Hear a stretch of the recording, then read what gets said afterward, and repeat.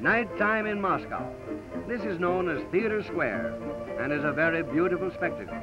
When I tell you that there are over 50 theaters in Moscow, it shows that they like to entertain and to be entertained.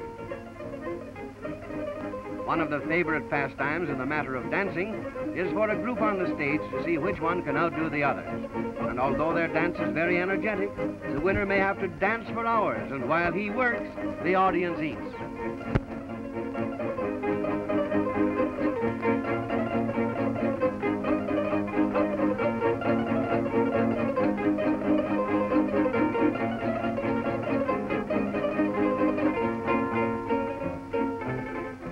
This is the dance of the nations, and Uncle Sam is always represented.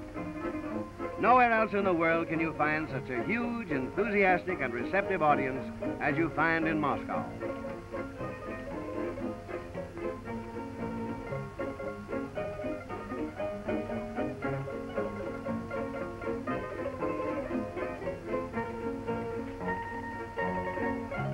Another kind of entertainment is found in the clubhouses for workers, and these are very, very popular.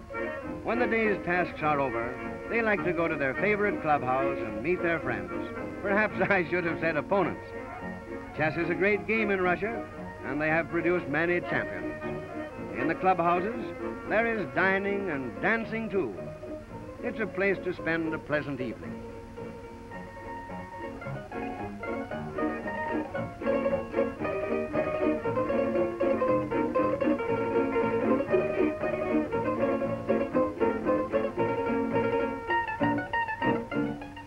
Russians have always been known for their love of music.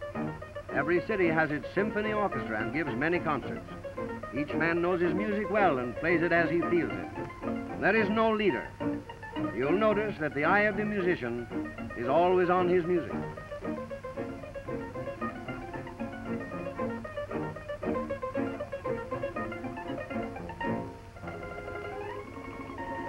Everyone has heard of Tolstoy, the great Russian author. This is his home.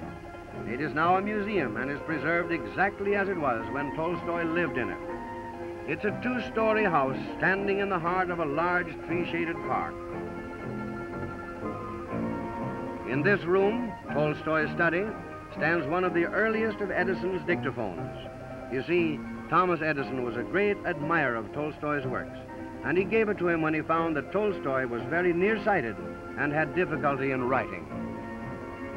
In the peaceful grounds with their birch trees and quiet waters, Tolstoy gained many of his inspirations.